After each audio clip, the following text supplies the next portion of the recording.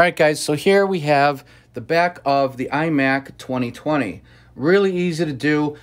One thing to remember, when you're ever dealing with memory, you never want to touch these gold pins at the bottom. That's what makes connection to the computer. You don't want to get oils from your fingers on these things. Another thing to remember that's very important, don't rub your feet on the carpeting and then touch these. You know how when you shock somebody? Well, if you shock these, they're done. You can fry them just like that. So it's always good to touch metal or something to make sure you're not holding any of that static electricity. Don't rub any balloons on your head. Don't get any, static electricity anywhere on you. You want to touch something metal. A lot of the pros in the IT world, they'll use static bracelets. It's said that this is going to be the last year, the last iMac model before the new ones come out. They're not going to allow you to upgrade memory anymore. So there won't be any little trap doors or anything so you can access the memory. So unfortunately, if you want more memory, you're going to have to purchase it with more memory through Apple, which means they're going to be making a lot more money off you. So what we're going to do, I disconnected the power to make it easier. And plus, you don't want to have anything connected even though the computer is off. There's a little button right here. You're going to press it and it's going to pop out that door. You want to very gently take it out. Now the pins on this door that you see, all they are like pressure points just to keep this door in. It comes out pretty easily.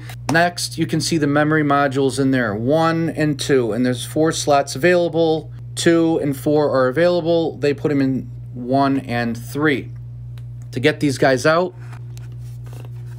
you're gonna pinch and pull, and it makes it really easy to get to those guys. All you do is gently pull. Okay, that guy came out good.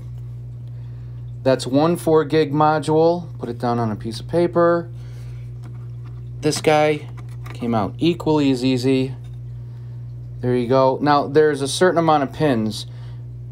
It came out this way, so the lesser amount of pins is going to go on the left side. We have the first 16 gig module. We're going from 8 gigs to 32 gigs. So each one I pulled out is 4 gigs. Each of these guys is 16 gigs. Gonna gently push it in. Just pop it in. It's really easy to do. Really not difficult at all. I'm gonna put this one in the 3rd slot right up there. And it's in. Now they're in. You're gonna just raise this door up.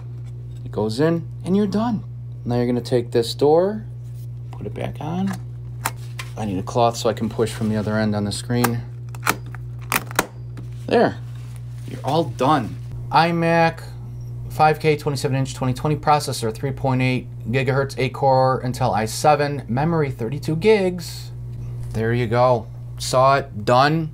What was it, 30 seconds? Much faster iMac now, a couple $100. Check out OWC. I'll put links in the video description of everything I use here in the studio. Don't forget to like and subscribe for more tech talk, camera stuff, and cool tech things. I'll see you guys in the next video. Any questions, let me know.